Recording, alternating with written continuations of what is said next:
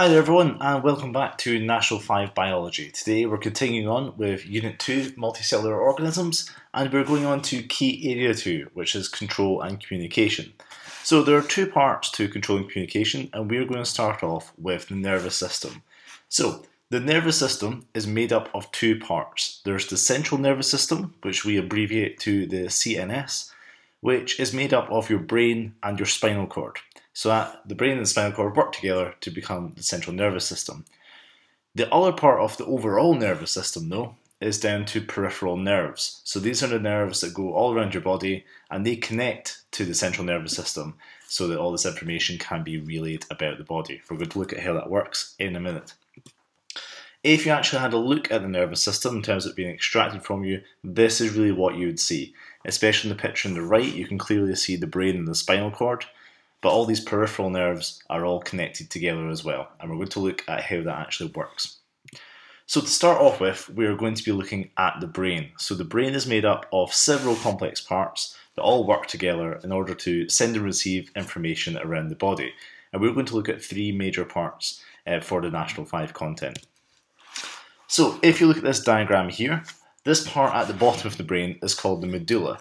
So this is found at the top of the spinal cord, and it controls all your unconscious responses such as heart rate, breathing rate, and peristalsis. So things that you don't actually need to consciously think about are controlled by the medulla.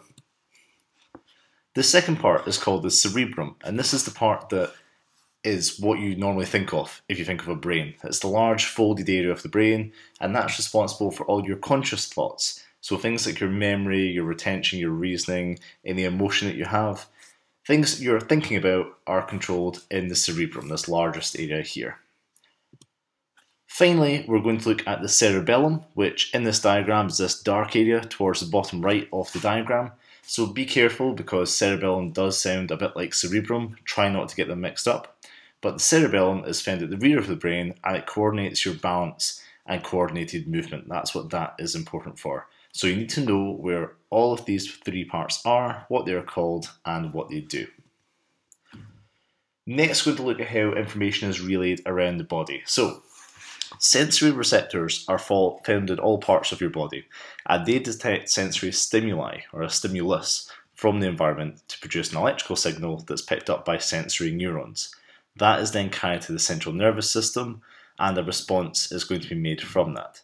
So, in order to try and visualize this, because there's a lot of words being thrown at you, I've got a list of receptors on the left-hand side of the screen and a list of different stimuli on the right-hand side of the screen. What I would like you to do is to pause this and try and match which stimuli would match with which receptor. So if you pause just now, I will go through this. Okay, so hopefully you would figure out that things like your eye takes in light, that's how you see. So the receptors in your eye are receptors for light or a light stimulus. Your ear has receptors in it that react to a sound stimulus or a stimuli.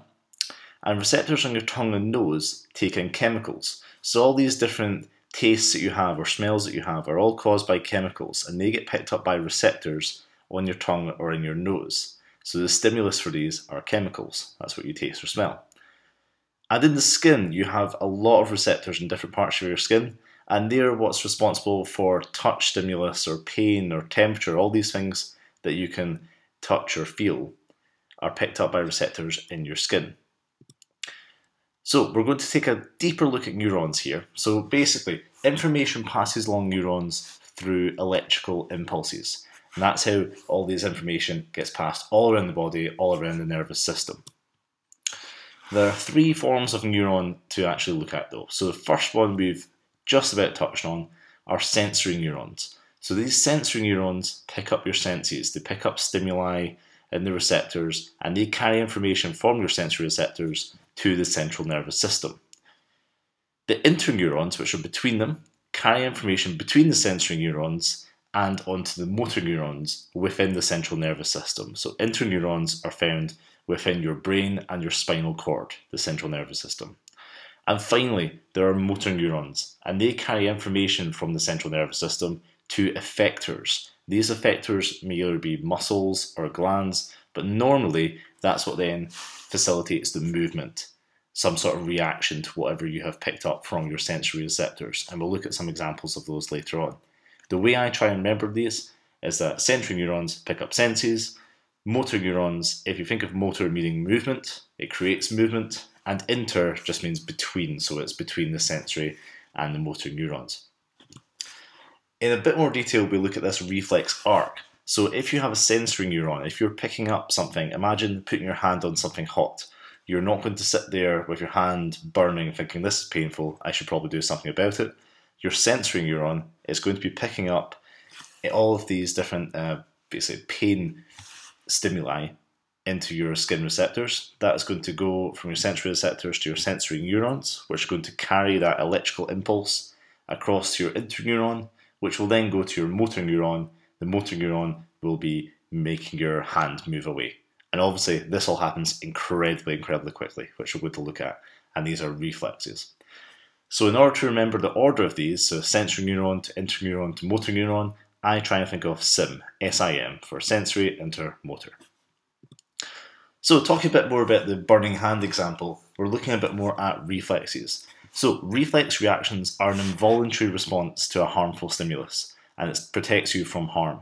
So again, if you think about your hand burning, you have a reflex reaction. You're not thinking about it, it's involuntary. You've not chosen to move your hand away. Your body is protecting you from harm. Because of that, these reflex responses have to be extremely fast.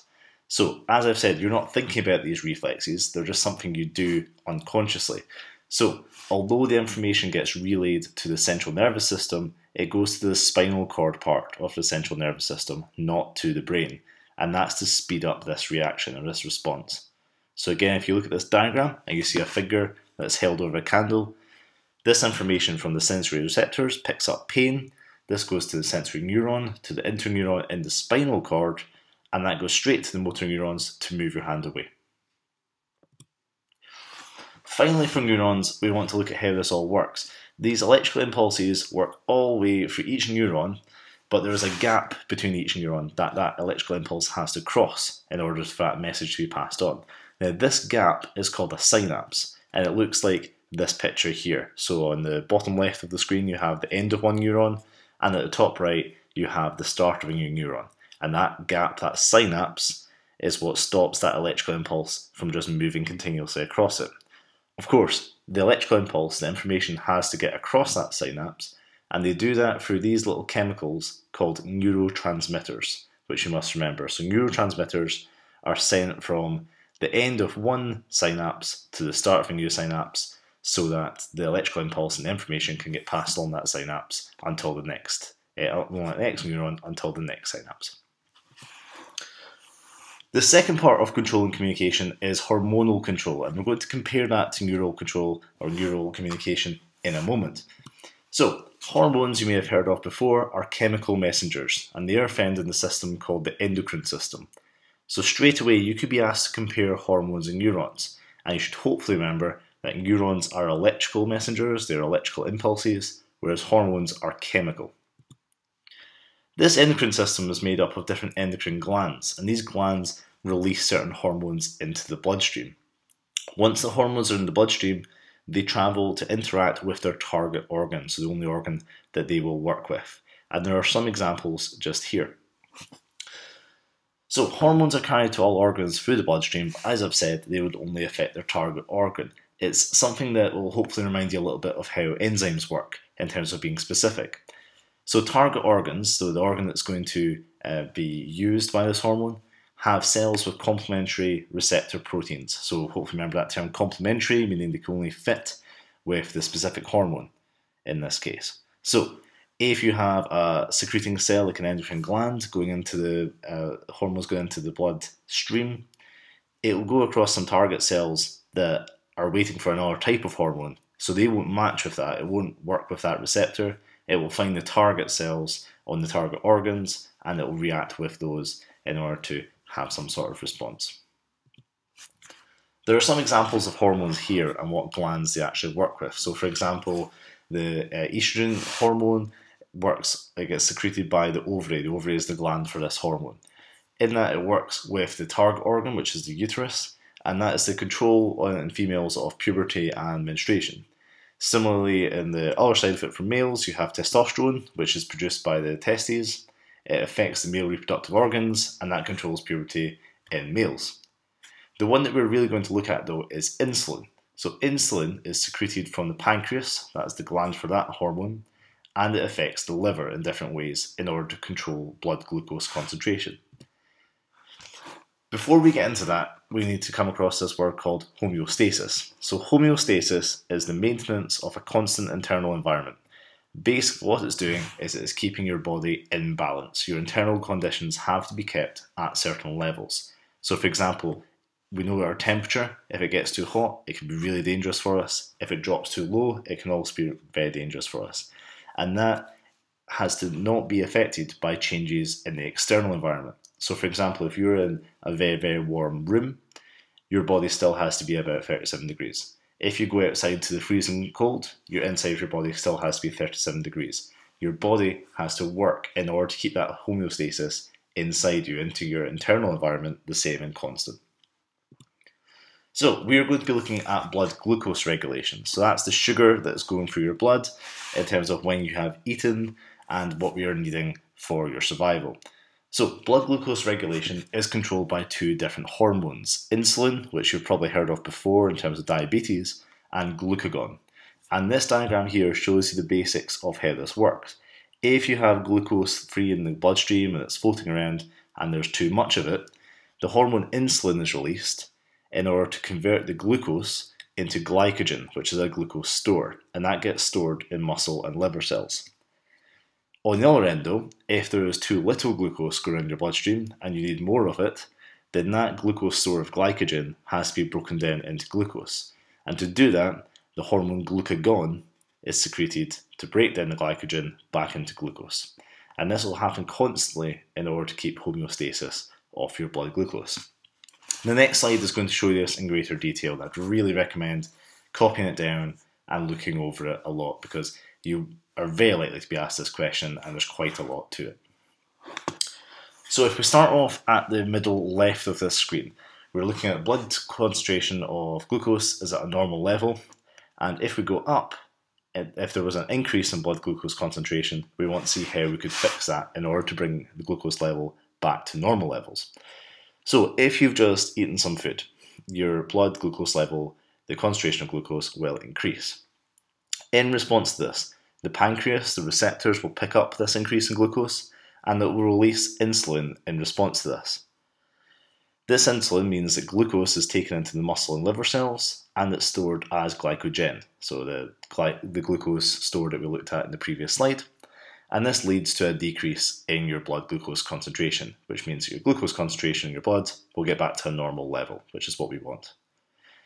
However, if you've not eaten in a long time, this can be if you've had a long break between meals or sometimes when you've woken up in the morning, your blood glucose level will be fairly low.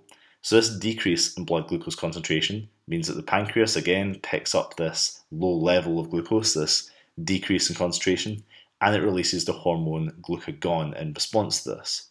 The glucagon goes across to the liver cells and the muscle cells and breaks down that glycogen, that glucose store, to release the stored glucose back into the bloodstream. This leads to an increase in the blood glucose concentration, which will then put it to a normal level again. So you need to know this level, both in terms of an increase in glucose, what happens, and a decrease in glucose, what happens. Remember the roles of glucagon and insulin, and I'll have some questions in a Quizziz later on for this as well. Finally, because this is quite hard to remember, there's this little rhyme that you can look at. Okay, so low blood sugar, glucose is gone. What you need is glucagon. To turn glucose into glycogen, what you need is insulin. It's something that it can get in your head, and you need to remember the different uses of these hormones and what these hormones are, particularly because glucose, glucagon, and glycogen sound very, very similar. You need to know what all of these do, what their impact is, what they target, and where they are secreted by. So that's what you need to know for controlling communication. It's quite a long key area, there is a lot to it, but if you go back to nervous control, make sure that you know of the structure of the nervous system, the central nervous system, and the three different types of neuron that you can get. Also, the role of receptors, how neurons pass electrical impulses around the synapse, and also if you look at the structure and function of the reflex arc. Remember SIM for that. In hormonal controls, you need to be able to compare hormones to neurons in terms of hormones being chemical and neurons being electrical. Also have a look at how they work, at how hormones will only work with their, specific hormones will only work with their target organ. And you need to look at the process of blood glucose regulation and the roles of insulin, glucagon, glycogen, and the pancreas and liver. So thanks so much for listening to these, folks. I really appreciate everyone getting in touch and saying it's been helpful. I'm very, very glad it's been helping you out. I'm going to make a Quizziz and add this to it so you can practice your knowledge. But please go through these, keep going through the ones from Unit 1 and Unit 3 as well, and just try and use your notes to answer the questions, especially from this section, blood glucose regulation, as there's a lot to it. Thank you very much for listening.